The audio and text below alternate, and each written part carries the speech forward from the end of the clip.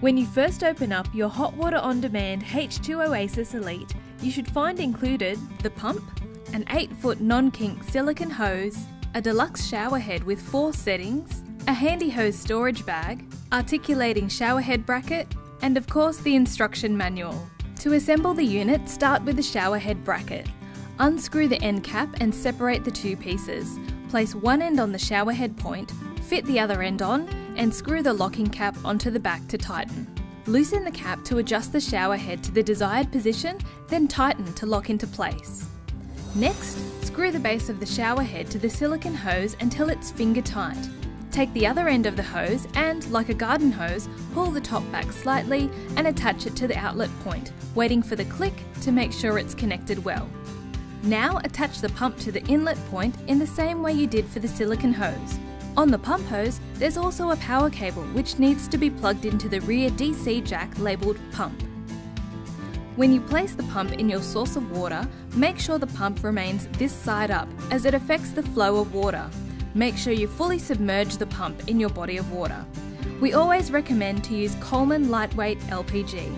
Take the bottle and align it with the underside of the regulator and screw it on until it's finger tight. Now the unit's ready to operate. Flick the battery lock switch to the on position at the back of the unit and position your shower head to where you would like the flow of water. Make sure the shower head is in the open position. Turn the unit on to operate the pump and wait a moment for the water to flow through. The shower head has 4 different settings: single stream for dishes, spray, outer spray, and off.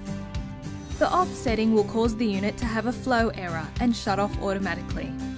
Before igniting the unit, you'll need to have water flowing through the shower head. Once the water is on, push the ignition knob in slightly and rotate anti-clockwise to the ignition point, and then push in firmly. You should hear an ignition sound. Hold this in until you see the flame indicator on the display light up. Release and turn the knob to the desired temperature. You should see the temperature of the water on the display start to increase instantly. The first ignition can take between 10 to 12 seconds, but every ignition after that should be faster.